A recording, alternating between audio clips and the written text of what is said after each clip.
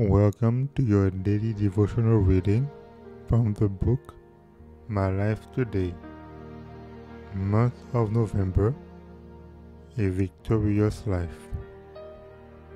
November 26th. With love. Charity suffereth long and is kind. Charity envieth not. Charity vaunteth not itself, is not puffed up. 1 Corinthians 13 verse 4. Those who open their hearts and homes to invite Jesus to abide with them should keep the moral atmosphere unclouded by strife, bitterness, wrath, malice, or even an unkind word. Jesus will not abide in a home where are contention, envy, and bitterness. Paul had a healthful religious experience. The love of Christ was his grand theme and the constraining power that governed him.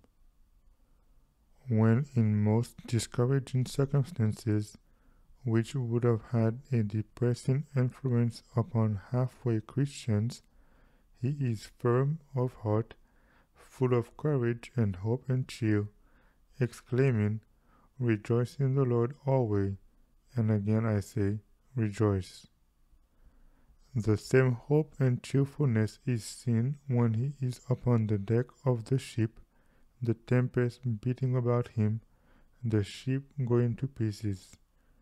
He gives orders to the commander of the ship and preserves the lives of all on board. Although a prisoner, he is really the master of the ship, the freest and happiest man on board.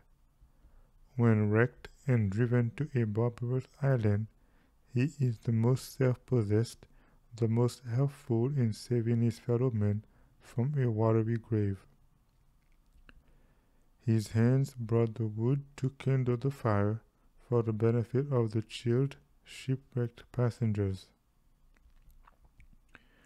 When they saw the deadly viper fastened upon his hand, they were filled with terror, but Paul calmly shook it into the fire, knowing it could not harm him, for he implicitly trusted in God.